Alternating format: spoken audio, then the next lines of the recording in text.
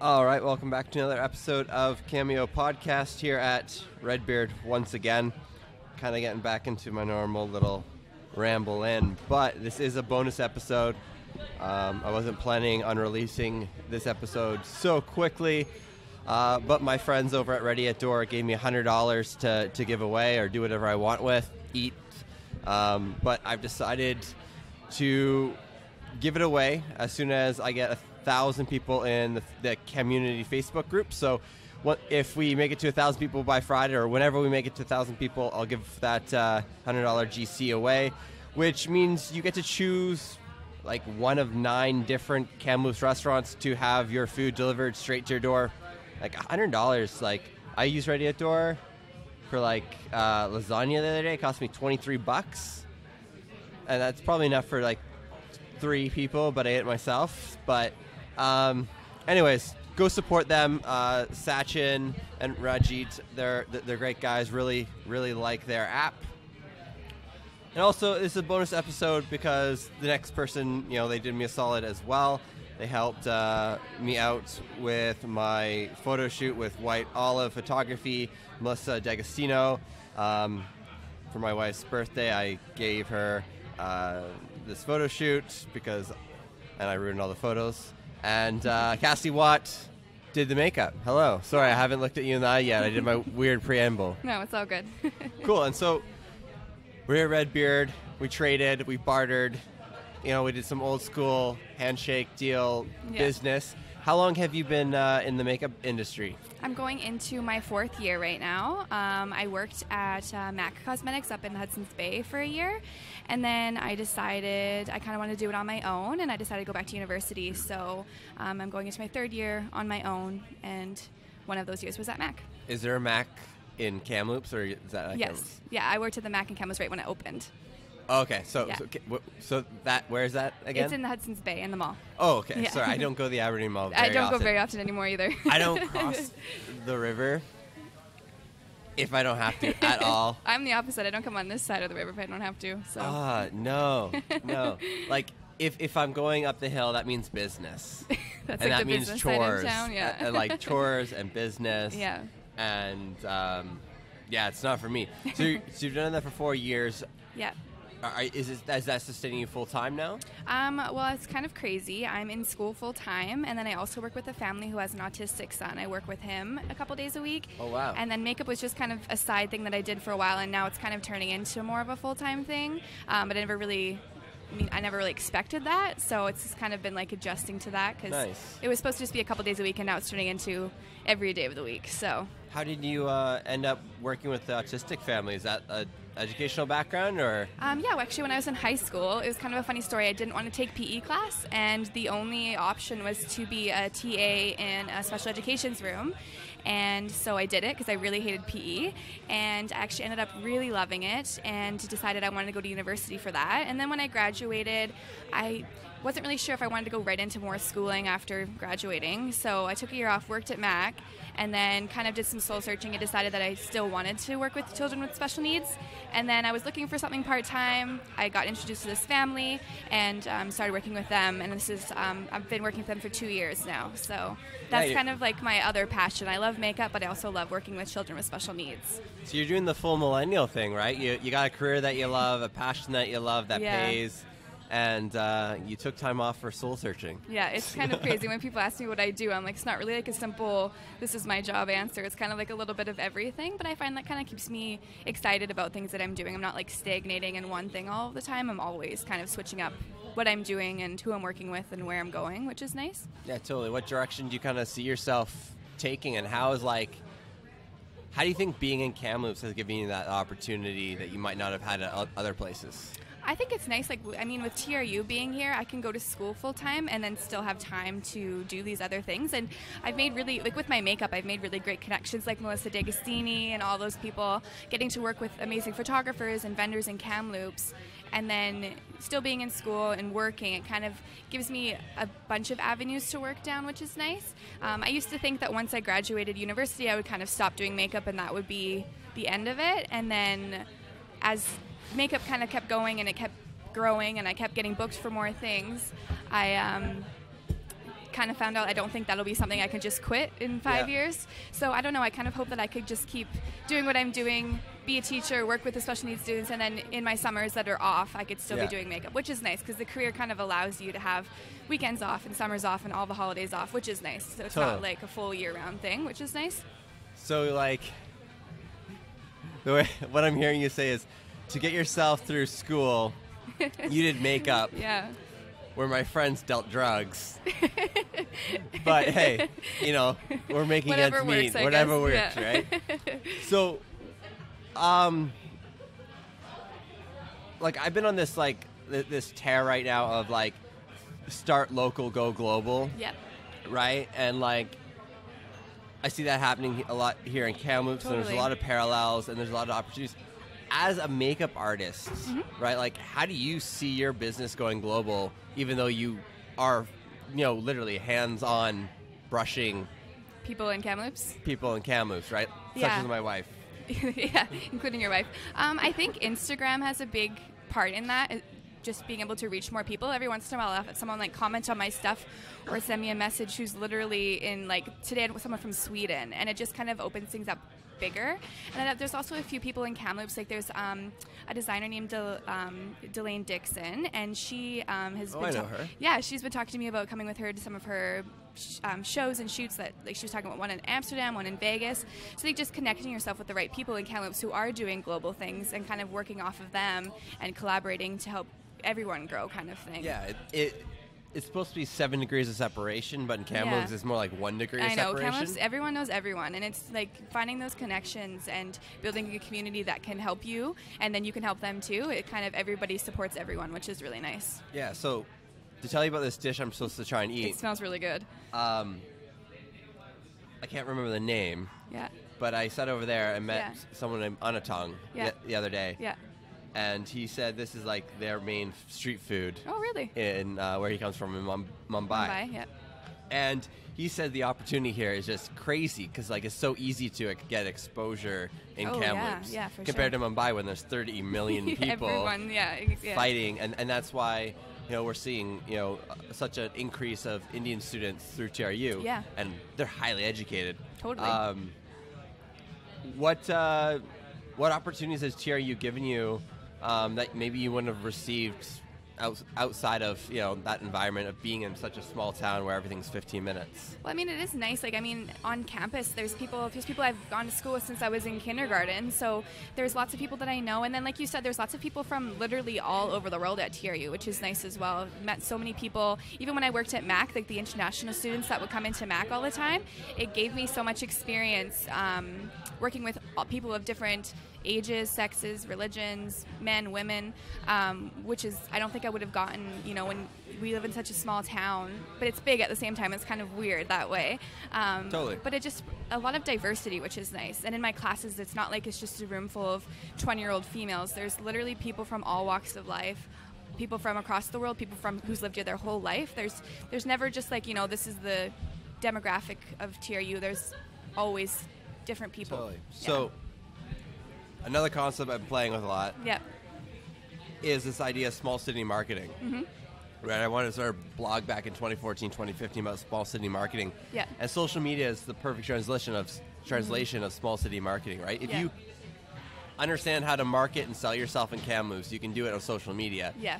The problem is people on social media aren't ready to be as aggressive as they need to be. True, yeah. Because in Kamloops, marketing is sales, where other places like Mumbai, you know, marketing is tactics and strategy. Totally. Sales is sales, right? Yeah. And they're so much further along.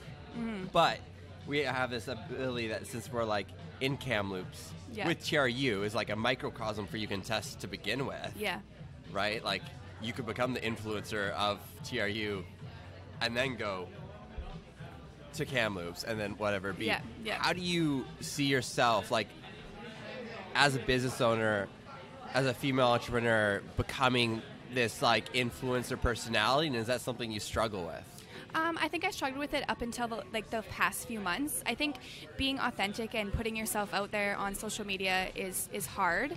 But I think the moment that I started becoming more authentic and really being myself and showing all sides of my life is the moment that I saw my followers increase or my demand go up, or people just messaging me wanting to go for coffee, not necessarily wanting to, book a service with me, which I think helped grow my brand and helped, like you said, create more of an influencer status. So even though someone might message me and not even have a care about booking me for makeup, but just making those connections, and next time maybe they're out shopping, they send me a message and ask me for a recommendation on makeup, that kind of took it from just being a service-based, like you said, sales kind of thing, into more of an influencer and making connections and kind of building your following a little bit more. And I did struggle with that in the beginning. I would never put myself, like, it was only my work. I never put my face on my Instagram. I never really talked. And then it was almost like the moment that it flipped in my brain that if I show myself on there, people get to know me instead of, like, me as a brand instead of just my work. Yeah, no, exactly. And it's hard for people to put themselves out there. Oh, for sure. It's so nerve-wracking. Because you end up getting a lot of blowback. I've been fighting with my mom about that a lot lately. But have you seen any negative aspects come out of this, like, new way of business developing? I think the negative stuff, honestly, is more in my head. I think it's me worrying about what are people going to say, and I don't know what they're saying. So I think the biggest thing for me is just making sure that I'm doing what makes me happy, and I'm happy with the content that I'm putting out. And people will have their opinions, and I think you can't get caught up on that. And I mean, I can't say that I don't, because I do. It does definitely affects me. But I haven't had anyone be outright to my face negative. I think it's more so me in my head conjuring up the worst that could possibly happen, but it's not really. I don't think it's actually there. I think it's more in my head. You're lucky. I Maybe get it does happen, I get I to just straight don't up know. fight with people and then fight with my head at the same time. I'm not really like that aggressive on Instagram type. I'll just kind of like keep it in my head. So yeah. So I figure there has to be one person who is aggressive on Instagram, yes, so I'll be that take person. that one for That's us. fun. Yeah. After you left, doing my wife's makeup. Yeah. She was very embarrassed of me and Oh, no. or whatever being. That's where I reached out. I'm like, sorry for being too aggressive. Because it's difficult for me to, like, describe depression, difficult for me to describe entrepreneurship. Yes. That aggressive side has to come out in business to sometimes move forward. For sure. But definitely. did I rattle you at all? Oh, no. I feel like I present myself in a passive way, but like inside, I had a conversation with Alicia from Linden & Co. actually, and I was like, people always say I'm so sweet and I'm such a sweetheart on Instagram, and then I think when I'm at home, I'm not like that. So I think I just portray myself that way, but seriously, it didn't affect me at all. My family is crazy. They live on a farm out in Barnetville. I'm not a judgmental person at all. So They live in Barnetville? Yeah. So Nice. definitely not like a hoity-toity kind of person. It seriously So didn't you're bother born me. and raised in Kamloops? Yeah, I lived here my whole life. Whole life. Yep. What's the biggest change you've seen? Like, how can you live your whole life here and not have been to Redbeard? Like I know. my growth as a creator in Kamloops is mapped out by the growth of this business. Well, I think I'm going to have to start coming here more often because everybody says that. So I'm definitely have to come across the bridge a little bit more. But I think since I've lived here, I was having this conversation with someone the other day, was just how much it's grown. And like, just, I think about like Barnetville was Barnetville, and then Juniper and Rose Hill, and now it's all kind of molding into one. Like, there's no separation anymore. And just in the creative community, I maybe it was because I wasn't as involved, but now looking at it, like, there's people here who are doing amazing things that are being recognized globally or on a larger scale. And I don't know if I just wasn't as immersed, so I didn't notice that as much. But now I'm like I was talking about Delane, she's off doing Fashion Week in New York. I didn't know anyone doing that a few years ago, and now that's just like every other person's off doing their thing, and it's really cool to see these people grow from, people that I went to high school with are now off doing these super huge adventures. Yeah, no, I've got some people in touch saying, hey, can you do cell phone interviews? I'm like, well, yeah, but I don't really know how to do them well yet. Yeah.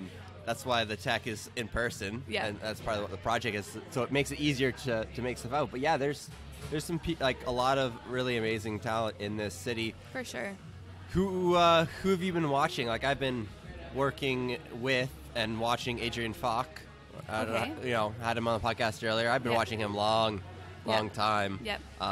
But who are you keeping your eyes out What talent are you seeing brewing? Well, I would have to say to start off with Alicia from Linden & Co. She's been really instrumental in helping me kind of, like I was talking about earlier, putting my brand out there and putting myself more on Instagram. She's been a great person to kind of vent to and kind of throw ideas off. And then she actually gave me Melissa's name from White Olive Photo, and we worked together on a photo shoot. And I think her work is spectacular, and she's going to be big. And even since the time that I've known her, she's grown as a photographer, and her Instagram has really started to take off. So those are the two kind of big ones in my mind that I like to kind of work with and bounce ideas off of. And I think I collaborate with both of them really well, and we have a lot of similar outlooks on our businesses and how we like to present ourselves on Instagram and as entrepreneurs. And then they're both kind of involved in coffee and confetti too, which is nice because it kind of allows us to all work together and kind of not only in a business sense, but just in a friendship way as well too. Wait, so you're part of Coffee and Confetti? I am, yeah. You get one half of it? No, so Alicia and Carly were the founders, and then there was, I think, 6 or 7 girls, and we all were like the core members, and then we all kind of met and bounced ideas off of each other, and then we all kind of planned the event together. But I'm not a founder. Mafia. Yeah, it's actually really cool. It's something that is super unique. I don't think there's anything in Kamloops that really offers what Coffee and Confetti is, and I think it's going to be big. I think it's just, I mean, it's new, so there's still kinks to work I see what they're doing, and I tried and failed that avenue by creating a team of Cameo, but it didn't work. But it's always hard when you have a group of people. Like, there's never going to be something that just runs completely smoothly. Yeah, well, I was more aggressive. Like, I would just give people, like, the keys to the kingdom, be like, here, go try and do something. Yeah. Let's see what you produce. So yeah. But it's exciting to see Coffee and Confetti, and yeah, I'm excited. It's exciting to see a lot of people set up their social media game. I saw Alpha and Omega Productions are getting a social media. Carla May is getting a social media, and like these skills that our generation have totally are highly needed. Oh, for sure. But the irony is, like, no one's even looking at Snapchat in this town. No, it's kind of irrelevant. Like that's my new project is Snapchat. How do I figure out Snapchat? I don't think I've used Snapchat since I was in like grade 10. That was when it was cool, and then now I don't even know. You had Snapchat in grade 10? Oh yeah. How old are you? I'm 20. Seriously? Yeah. Fuck. Yeah. I'm old as shit. I'm a dad. I'm 26. I'm legally stoned. Yeah. And damn. All right. I know, I'm young. Shit. Yeah. Man. Like when I came to Kamloops, I still had a BlackBerry. Well, that was my first phone, was a BlackBerry. So see, I'm from like Kitchener-Waterloo area, which is like where BlackBerry is from. Yep. So when I came out west, my mom bought a BlackBerry straight from the factory from her friend. Oh, that's cool. Cash deal. Yeah. And popped a SIM card in and it said, there you go. You're staying in touch, and now I'm still really bad at staying in touch. It's hard. Being like, your phone is like something you feel like you're always have to reply, and you're always kind of working, and it's hard to like put that boundary aside and say like, I don't need to be on my phone 24/7. Yeah, no, my wife's been training me that, right? Because I don't spend much time with the kid. Yeah, it's hard. Or if I am, like, I'm on the laptop and... I'm bad for that. I'll be like, let's watch a movie, and then I sit on my phone the entire time. I don't even know what happened in the movie. Yeah, it's because, like, the idea of a 5-minute response time is what's ingrained into me from, like, sure. my... I built a BDC for dealerintelligence.ca. Like, I was with them from the beginning, and... Yep. I built a client service based on responding to people in 5 minutes, and if you do that, you'll be successful. So it's like really, really challenging. But we're in this weird place of speed. Yes, but Kamloops isn't as fast. That's true. I mean, it's hard for me. Like I'm like a hard worker. I'm always like, if someone messages me, if it's 3 a.m, I will reply, and then I have to be like, you know what? I don't need to be emailing people back, like laying in my bed in the dark, like typing away. Like, can wait till the morning. But it's hard. Like when you have that, like you said, when it's ingrained in you, you feel like you need to be successful. You need to be available all the time. Yeah. I got like 20 emails in like my Instagram DMs Yeah. that I've like lost and just forgotten and don't care to respond to. I know. I have to keep a list and keep it all straight. And then sometimes people will book me, and then I'll forget to write it down or something. 'Cause it's just like constant all the time. You're like at the grocery store, and you have to remember to go home and write this down. See, this is my thing though too. Is like, it's a weird thing of like, it's like you're in charge of the economy of you too, right? Yes. Like you control the supply and the demand of it. So like, I make myself a little bit more exclusive, but really I'm just forgetting to respond to a DM. But you make it look like you were. Right? Like, yeah. just, you know, so it's, I don't know if it drives the price up or down, but well, it's you can interesting. use it to your advantage. What's your, like right now, it just blows my mind that, like, so this is what I'm playing with Snapchat right now. Yes, yes, yeah. Is Snapchat is basically like Domains 2.0. Mm-hmm. If I could get just podcast as a Snapchat handle, I see what right? you're saying. Yeah. Think of all the people who were just looking for podcast And when they finally flood to Snapchat. Yeah. Right? Yeah. So I have at kameo.ca, which is obviously the most important handle. I Yeah. tried to buy Cameo. Is it gone? But it's gone. It's taken by this lady in New Zealand. Weird. And I offered her $100 Canadian. She wanted 5 Gs. What? For a Snapchat name? Yeah, well, she because I want it, and she knows So she knows that she can get that? she can know that I would pay that if I had the money. Yeah. But it's more like in the dark web of Snapchat, Yeah. people are buying and selling handles Really? for I like had no idea. $100 and then flipping for $1,500. There's like an Really? amazing podcast called Reply All, the Snapchat Thief, and it's just like the most mind-blowing thing of like, man, there's this economy of having like a handle. Like, if I want to be podcaster, or Yeah. if I want to be like Naruto, because they all love their anime and manga, Yeah, right?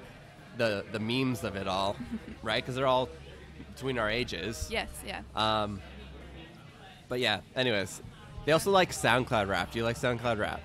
I have SoundCloud on my... I'm so bad. I use like a little Spotify, a little SoundCloud, a little Apple Music. If I have time to go and like look for people and spend the time finding new music, I'll do it. But sometimes it's time consuming. When I was younger, I used to be really into that, and like I would find new music and would have the coolest, newest thing. And then as I got older, I just kind of... It's time consuming. I don't have time to sit at home and So who do you anymore. listen to? What sort of music do you listen to then? I kind of like a little bit of everything lately. I kind of like old music. Like I'm kind of an old grandma that way. I really like Fleetwood Mac and like the Eagles, that kind of Okay. stuff. So do you get along with Aaron at the Mattress King, who likes his like old people music, I and then do. like I put on like this like SoundCloud hip hop stuff, and like he's like, what is this? I do like rap, like, but I'm not really into like today's rap, like the Migos and all those kind of people. It's not really my thing. Like I'm into more like, if I'm gonna listen to it, it's gonna be the older stuff. But other than that, I'm pretty open to anything. Have you been watching Madison Old's career or Yeah, music? actually, yeah, I've seen her perform a couple times actually, and I follow her on Instagram. She seems like that's another person I think is gonna get big. Yeah, no, like she just was touring around nationally Yeah. recently, and I guess she's got an And album coming out they soon. won the CMT. I can't remember what it was called. It was like a national competition, I think, and they won, and they got to go to Nashville. It was like That was her the and her friend, band? Bees and the Bare Bones, Yes, the Country yeah. Fit Girls. They won like the Chevy tailgate Yes, that's it. tour Yes. or something, or got on it at least. Yes. And then I guess Madison did her Beyonce or whatever be. She separated from. Yeah, I don't know the story. I of don't really that. either, but I have heard them sing a few times before. Like I think she was in Bees and the Bare Bones at that Yeah. time, but she is amazing for sure. Yeah. Yeah. So yeah, what sort of things around Kamloops do you think people don't know a lot about as someone who's grew up here? Think you should share? That's a tough one. I don't know. I feel like when you grow up here, Kamloops, everything just seems like home. I was talking to someone about that the other day. We're so lucky to live in such a beautiful place, and to me, I'm like, oh, it's just home. Like this is just Kamloops, and this is just where I live. I think growing up on the other side of town, out in Barnettville, kind of shaped me to be the person I am today. And we lived on a farm with goats and pigs and horses and all of that kind of stuff. And so I kind of enjoyed. All of my friends were like sneaking out and going to parties, but it wasn't really an option for me because where was I going to go? So I think living out there, and I grew up riding horses, and I did that really competitively for a while. And I think there's... What type of riding horses? I used to barrel race when I was younger, and then when I was in grade 9 or 10, I decided to start riding cutting horses. I was actually in the national rankings for it, and I did it super competitively until I graduated. And It was kind of my life. I was... not to toot my own horn, but I was very good at it. And then when I graduated and got a job and everything, it just wasn't feasible anymore. But that community here, I don't really talk about it too much, but it actually is like a really awesome group of people in Have town. you ever worn cowboy boots to school? No, I wasn't one of those people. Oh. I was like, I kept it very separate. Like, that was my like home life. You weren't like known as horse girl? No, I always, like, my friends would always tag me in that, and I'd be like, no, I'm not horse girl. Like, I love that. Was there a horse girl? Oh, yeah. Oh, I went to, like, RLC out in Barnardville. There was horse girls everywhere. Maybe I was when I was younger, but, like, as soon as I got into high school, I was like, no way. No? No, it wasn't me. You didn't read, like, the novels and... I was little, but then, like I said, as soon as I realized, I was like, no, I'm out. Labels are important. It is. You gotta have that reputation. Yeah. Yeah. Right? Like, imagine if you were, horse girl on Instagram right now. Right? I know. Just That's like why I that don't was talk your about Instagram handle, right? Like, you just knew in 5th grade Yeah. you were going to be horse girl. That's my boyfriend makes fun of me for that a lot, but I don't do that. I try not to, at least. What's the name? Yeah. Anyways. Yeah, it's pretty easy-going, whatever it be. We're 26 minutes in. Free phone call. You should try this food, whatever it's called. Like, it's unbelievable. So, yeah. While she tries some of the food, I am just trying to rest up from basically a little bit of an intense 24 hours. Haven't gotten much sleep. Baby was up. I was out late. I've been making a lot of content lately. I need to turn that down. I'm outsourcing some stuff, and I'm bringing other people into other things so that I can start building this business a bit more sustainably and, expand into other avenues and other projects that I'm interested in. So stay tuned to that. And, what did you think? Oh, it was amazing. I love Indian food. It's my favorite. Yeah, it was like samosas, like chopped on up with like... You wouldn't think that would, like, with the whatever, like that almost dill sauce on it would be good, but it is. Yeah, it's like really sweet. Like, I thought it was going to be like bitter, but like it's like sweet and savory and like... No, I don't use those words very often. I actually had butter chicken for dinner, so... Oh, really? It's just Indian night tonight, I guess. What I had for dinner? I have trouble eating, actually. Oh, really? Like, my wife had to, like, remind me eat... I wish I had that problem. Yeah, I was passed out on the floor before coming here. Oh my gosh. And, like, I woke up 15 minutes before I was supposed to be here, pounded back the rest of, like, my heated up leftovers, and then came here. Yeah. That's funny. It's that's Kamloops for you. Yeah. But what's something you miss about your childhood that is you thought would still exist in Kamloops at this time? Like something specific to Kamloops? Yeah, like when you look back, like when I go to my hometown and be like, XYZ is now this, that rocked my world. That's wrong. Like, Oh, that's tough. Oh, I don't know. I feel like whenever you think of these things, like when you're just like driving down the street, and then when someone asks you, you can't even remember anymore. That's tough. I don't know if I have a good answer for that one. I think everything pretty much is still... You don't think much has changed? I guess not. I don't know. That's a really tough question. Do you think that's because, like, you're in downtown? Because nothing changes downtown? Maybe. Like, I totally admit, I'm like in my little bubble, and I lived in Barnardville. How do you get out of that bubble, though? Like, don't you think that bubble's, like, your safety net? And like, oh, for sure. Yeah. I'm kind of a grandma. Like, I like things to be how I know them. You're like my wife. I like to do the same things. I eat the same foods. I go to school, go to work, come home, go to bed at 10. So, yeah, that could totally be it. I'm not like a super adventurous person. I wish I was, but I'm just kind of a homebody. And you don't think you thrive in chaos? No, I don't think No? I would. Like I always said, I don't think I would do good if like I moved to Vancouver or something like that. Yeah. Like I like to be busy and I like to work and I don't like to sit at home. But I like knowing. I think that's why I like Kamloops, because everything is how I know it. And then when I go away, I just say I don't like this. Nothing's constant, and I like that about Kamloops. It's familiar. I know where I'm going. I know what I'm doing. I know lots of people here, and so I kind of. But don't you think though, like, how like. Let's say you go to a show with Delaney Dixon, right? Yeah. Like, and that's going to expand your mind, right? Like, Totally.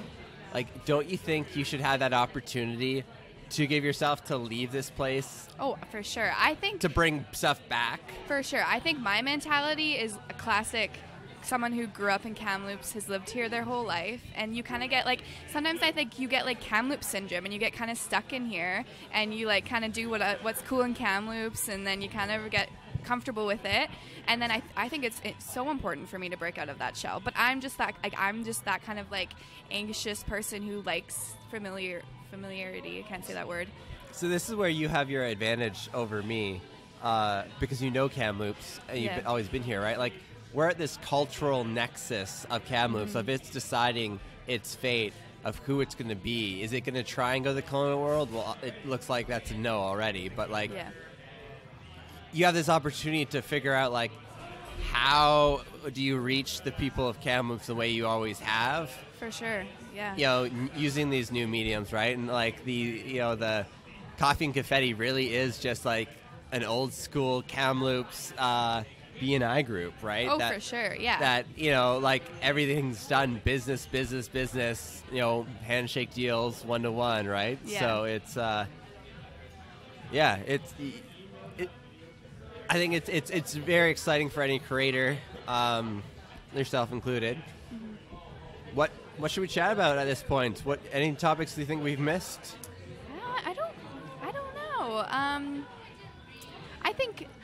know. Coffee and Confetti, I think, is exciting because there's not something like that for young females. That was kind of the high niche. There's riches and niches. You got to collaborate with people who have like-minded visions, totally. right? I get it. Yeah. So that was something I was super excited about, just having something. Because, like, for me personally, being 20, female, owning a new business, there wasn't really a group that offered that. Like, there are those networking groups in town, but it was kind of like middle-aged realtor men, and I didn't really feel like that was for me. So I am excited for that kind of thing, and I'm excited to see where the girls take it. But other than that, I don't know. Not very good on the spot. Well, where can people learn more about you or reach out if they're interested? I would say Instagram is probably where I'm the most active. It's just Cassidy Want Makeup. I'm trying to be more active on Facebook, but I feel like Instagram is where I put most of my effort. And yeah, you can probably see me around TRU or working or around Kamloops, because, as I said, I've lived here my whole life, but I am on the other side of the river, so maybe I'll try to come over to Redbeard a little bit more often now that I've come here and tasted the good food. Yeah, exactly, right? Have you been to Leon John's? I have. That is my favorite lunch spot in town. It is literally my favorite. So good. Yeah, I was there today, picked up a kombucha. What was it? Jalapeno habanero, peach habanero. Oh, that sounds something like really that. good. I don't know. I love Bye spicy. Bye Bukai, BUQI. Oh. They're at the. I don't know. They did a kombucha workshop I did a long time ago. Cool. Anyways, thank you, Cassidy, for agreeing to meet with me and doing my wife's makeup and doing that whole Kamloops marketing, networking It's all good. dealio. It's my pleasure. Thanks for having me. And thank you to everyone who is currently listening. Thank you so much to Ready at Door for their $100 GC. So be sure to join the community group and get up to 1,000 members. If you want to support the podcast, you can support me, Cameo Podcast, on Patreon. So it's patreon.com/Cameo Podcast. Please be sure to subscribe. Because I'm going to try and drop bonus episodes here and there. And I don't really have the time to always do the marketing and PR work I once did now that I'm starting to sign clients. So I need to, tend to their business. So please subscribe, because this is my preferred way to reach out to you guys and give you interesting updates on what I'm up to. Thank you. And thanks for listening to Cameo's Unscripted Podcast. Bye-bye.